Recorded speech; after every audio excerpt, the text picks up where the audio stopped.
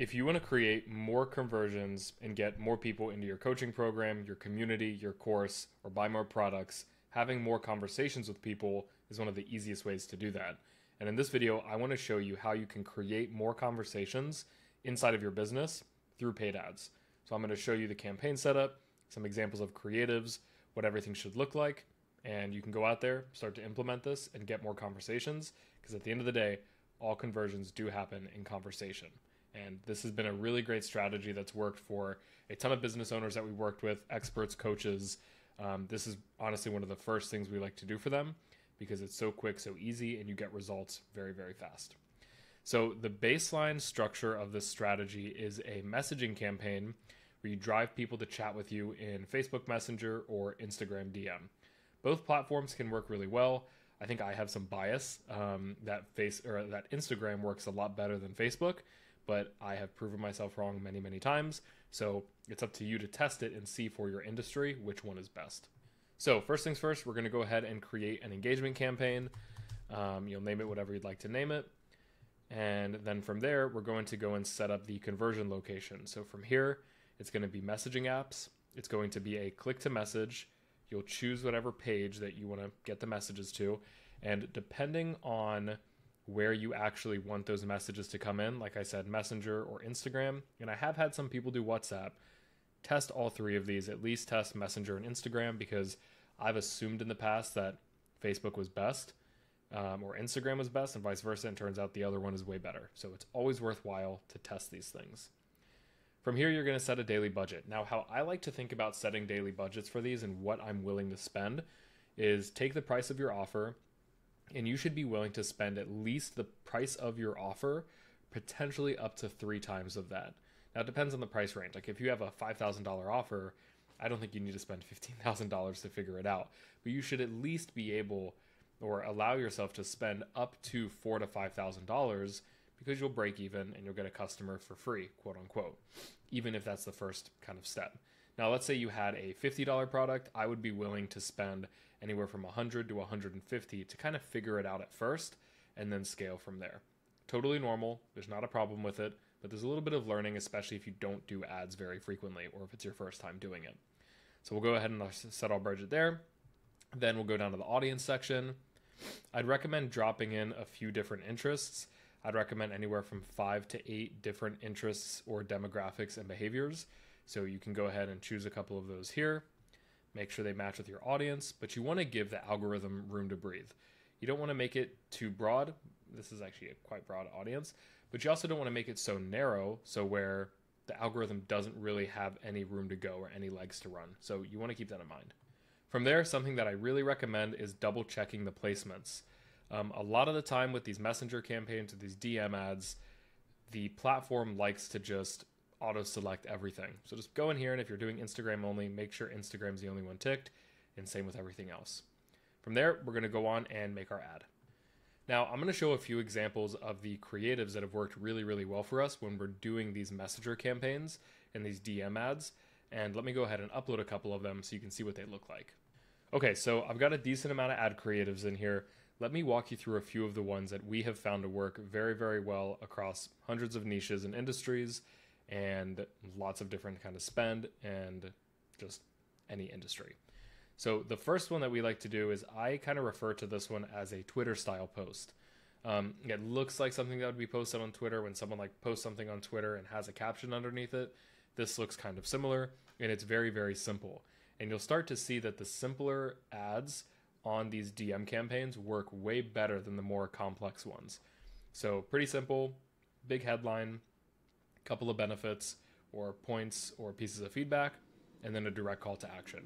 In your DM ads, I know this one doesn't have this example, but I'll show you in the next one. You want to make sure that you're very, very clear on the call to action.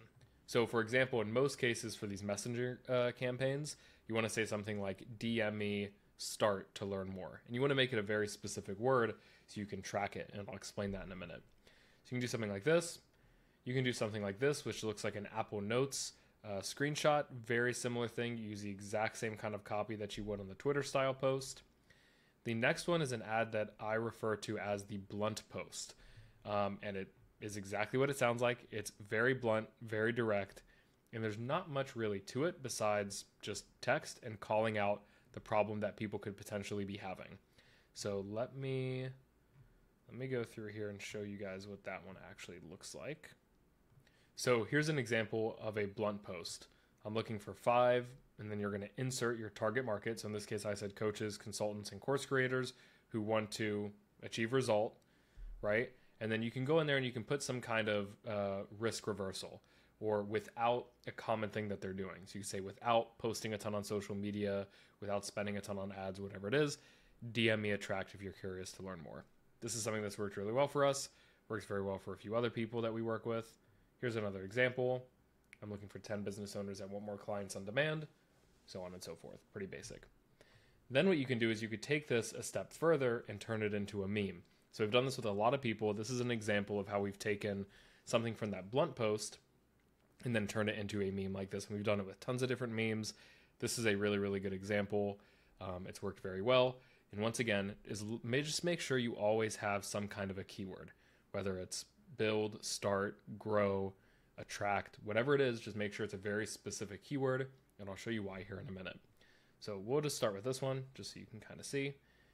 Put in some text, and then the call to action, I would always recommend for it to say something like send a message.